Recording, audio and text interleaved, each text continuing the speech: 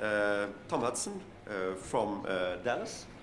Thank you for being here. Thank you. And you will be discussing temsirolimus and what is the best patient for an mTOR inhibitor, right? Certainly, and it's hard to match Bernard's last slide there, but we'll try to do this. To be honest with you, when I got this invitation, I wasn't sure if I should believe this topic. I thought it was a joke. Who is the ideal mTOR patient? You've already heard from three speakers eloquently about VEGF inhibition. Certainly, the VEGF inhibitors seem to be the most generalizable drugs out there, so most patients we see are going to be candidates for that. But I think what you will see is that there are subgroups that are probably ideal for mTOR inhibition, alluded to already by my colleagues, poor risk being the one that we're most common with.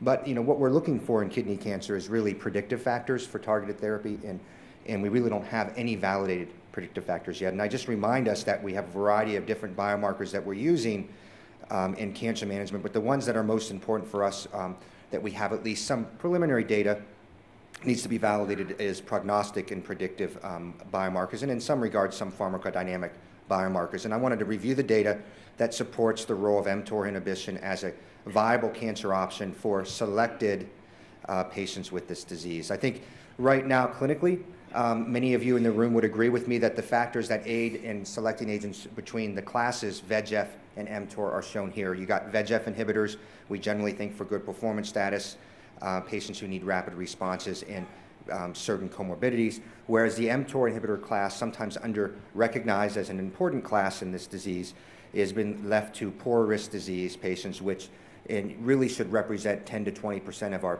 practice in the frontline setting.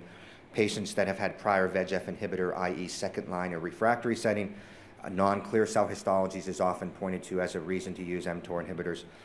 So these three bullet points here are probably the main subgroups that we're going to explore as potential roles for mTOR inhibitors. So let's start with temsirolimus, which was the newest, or excuse me, the oldest of the mTOR inhibitors that really heralded the class as a viable cancer strategy. If you remember back to Gary Hudy's New England Journal paper, this was a plenary presentation at ASCO. The same year Sutent was presented, was a trial that was done in predominantly poor risk patients. In fact, it's the largest trial done in a poor risk patient population. The only agent with documented overall survival as a primary endpoint in a randomized phase 3 trial. And as you recall, the modifications that occurred in the poor risk features to allow the trial to complete enrollment, but these are generally the acceptable poor risk features, and there was a benefit in favor of single agent temsirolimus with a median survival of 10.9 months. You heard from my colleague, Dr. Hawkins, about pazopanib. He shared a trial where there was an overall survival with pazopanib in poor risk patients of approximately 5 months. So clearly this seems to be a group of patients that may benefit from mTOR inhibition. We've had some modern trials done within the past few years that have been read out using mTOR inhibitors. This is an INTERSECT trial. You'll hear more about that coming up. It was a negative trial per se for the primary endpoint. And in this trial, similar to what had been reported by Jan Dutcher from the pivotal trial, there was a benefit seen in non-clear cell histology. In fact, it was the only benefit when looking at hazard ratio that did not cross midline. So one would say it's non-clear cell histologies, although not centrally path reviewed, but the idea of non-clear cell histologies being a subtype that may benefit from mTOR inhibition seems to be validated by the most recent modern trials. INTERACT, which was a combination trial of TEM versus BEV, Bernard mentioned suggesting there was benefit with bevacizumab. I'll say the trial didn't really add anything into the knowledge base on is there a group of patients that respond to temsirolimus, but this was a trial that included temsirolimus in patients, remember, with good and intermediate risk too. And so what we've outlined so far is that temsirolimus may be unique in patients with poor risk. So what is the basis for this activity? Is it just a clinical trial phenomenon, or do we have any basic science evidence that would back up its activity in poor risk? Well, I think data coming out of UCLA by Alan Pantuck, Bob Figlin when he was there, suggested that phospho-S6 was a strong predictor for survival in localized and in metastatic disease. High nuclear phospho-AKT expression was associated with a favorable prognosis, whereas high cytoplasmic was associated with a poor prognosis. And multivariate analysis included at their institution showed that there were several poor prognostic factors, including activation of what we now recognize as being the PTEN, the mTOR pathway. So high expression of mTOR pathway components has been identified as patients, a subgroup of patients that may benefit from mTOR targeted therapy, and it correlated with patients who were deemed to be poor prognosis. So patients who had other features of poor prognosis that we clinically recognize, hypercalcemia, poor performance status, were also those same group of patients that had high expression of mTOR pathway, as is shown in this slide. So you can see a difference in disease-specific survival when one looks at the mTOR pathway components that are overexpressed versus those that are not. And then more recent reports coming out of Cancer in 2011 was looking at cancer-specific survival associated with activated mTOR pathway. So if you were phospho-mTOR negative, you did better, you lived longer. If you were phospho-mTOR positive, you did worse. And again, the thought is that the majority of these patients that are positive with mTOR are what would be considered the Hang or Mocher poor risk patients by clinical features. And so another way to look at this is predictors of response. This is more of a basic science where they took 20 specimens, looked at expression of phospho-S6 and phospho-AKT, and this was able to correlate with what we thought from the previous studies with response to temsirolimus. So when there was overexpression of these mTOR pathway components in poor risk patients, they seemed to respond better to temsirolimus. Okay, so it seems based on the clinical science data that there is a rationale to use mTOR inhibition in poor risk patients that has been substantiated now by several clinical trials of temsirolimus. And hence it has an NCCN and ESMO EUA Category 1 designation in that group of patients. There's other biomarkers that you can look at. Once people are started on mTOR inhibitors, there's been thoughts that maybe pneumonitis may be a marker of patients that will go on to benefit from this. Other kind of pharmacodynamic biomarkers that have been looked at, lipid elevation, hyperglycemia occurring, did not seem to pair out as being a predictor of ongoing response to it. And then some of you may be familiar with LDH, of looking at patients before starting, looking at those patients that have increased LDH. Again, a marker for a poor risk patient. If you had increased LDH, you were likely to have benefit from temsirolimus. So again, supporting the activity of temsirolimus in poor risk patients. So hopefully I've established there that it appears in frontline setting, poor risk patients, that there's a unique role in patients for mTOR, but what I can't say universally is that that's going to be for all poor risk patients. You've seen that there is some activity of the VEGF inhibitors in this same group, but again, the bulk of the data supports temsirolimus as the standard of care in that setting. If we move into the refractory patient, we're in my other favorite drug, everolimus. And if you believe that there is a difference between the two mTOR inhibitors, this is why.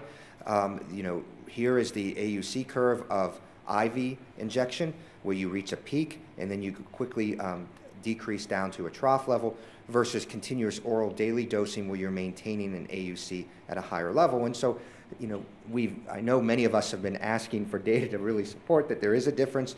If there is, it would be this, that maybe having a higher AUC is associated with greater effects on the phospho-S6 kinase. And so that has, again, as far as I'm aware, never been validated as to be true. But there is some theory, though, that there's a difference between the agents. In the trial that was the pivotal trial that resulted in approval of everolimus as an agent in the refractory setting is the trial by Bob Mocher, shown here. You're familiar with this. And we saw an advantage to everolimus with the PFS updated of over 5 months versus placebo, which was under 2 months, and it established it as a standard option in the refractory patient population. But now that we've gone through and we have other agents to give in the second line setting and beyond, we've scrutinized the data from record one, and we realized that really the role of mTOR is actually in the second line and beyond, when the majority of patients in this record one trial were actually in the third line or beyond.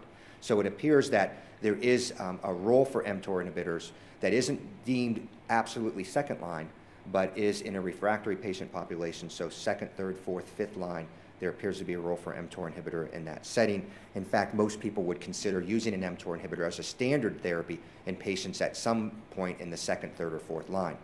Again, if we look at is there any benefit, it seems like from this particular trial compared to placebo, all subgroups benefited from everolimus, so it appears that it's a generalizable drug.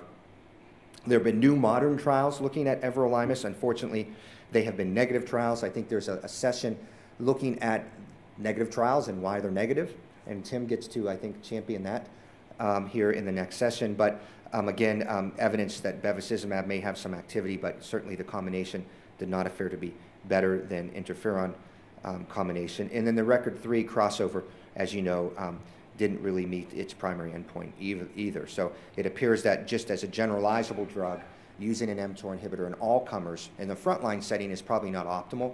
We've heard that we have VEGF inhibitors that are probably more optimal in that setting, and mTOR inhibitors in the frontline setting are probably most suited for the poor risk patient or the refractory patient.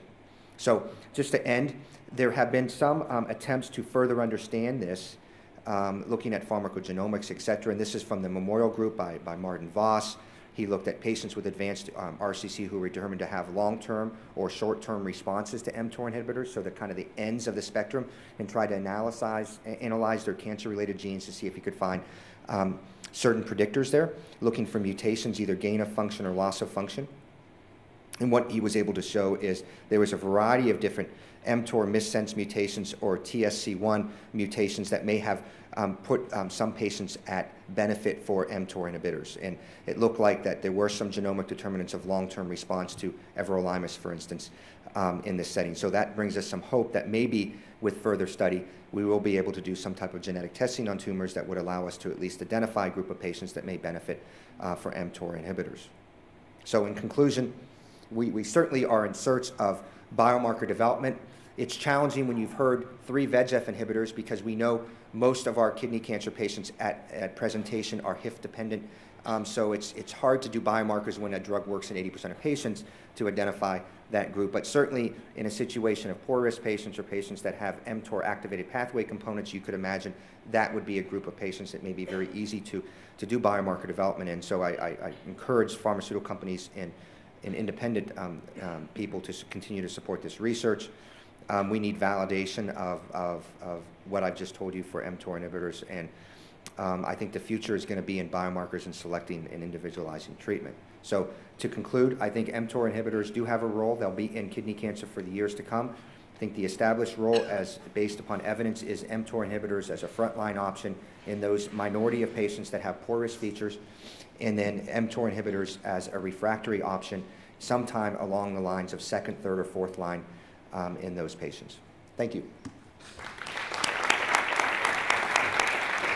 Thank you very much.